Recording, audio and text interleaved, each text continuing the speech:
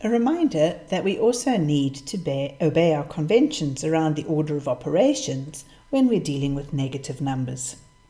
So we use the kind of word BEDMAS to help us remember, and that we deal with stuff in the brackets first, and then we deal with exponents, and then we deal with division and multiplication. They're at the same level, and we deal with addition and subtraction at the very last level. So if we're faced with having to do a calculation like this, the first thing we're going to do is to do that multiplication there, 4 multiplied by -3. And so what we're going to get is we're going to get 5 plus 4 multiplied by -3 is -12.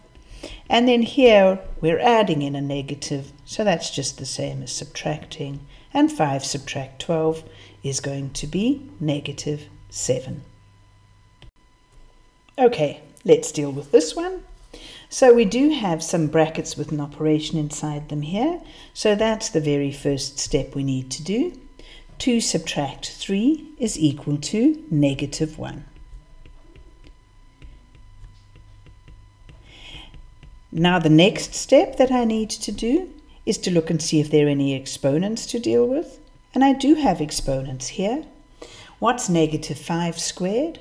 Well, it's -5 multiplied by -5.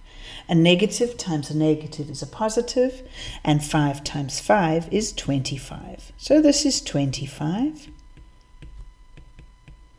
Now what's my next step?